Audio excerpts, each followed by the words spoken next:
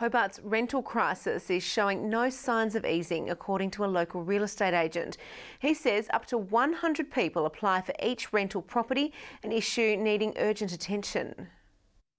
He has a home now, but for months Abdi was searching for a place big enough to call his own. It was very struggling and very stressful for us. His wife, heavily pregnant, Abdi says he kept being rejected from properties and it took a huge toll. I just applied every single place when I see the rental, but everywhere I just rejected, and I don't know why I rejected.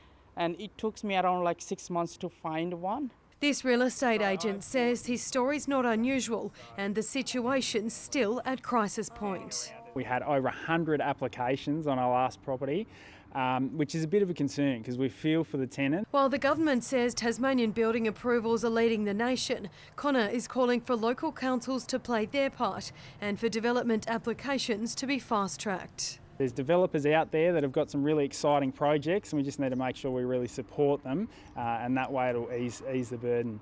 That burden felt by many, with on average 80% of properties changing hands in January and December. We know that there are hundreds, if not thousands, of people currently looking for rental properties, and in many cases they've been rejected or turned away.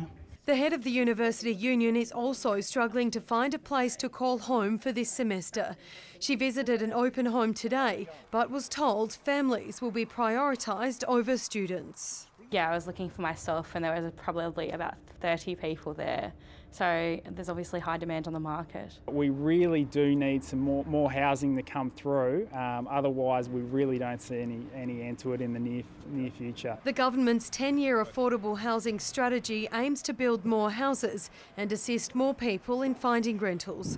But for now, the search continues. Louise Hedger, 7 Tasmania News.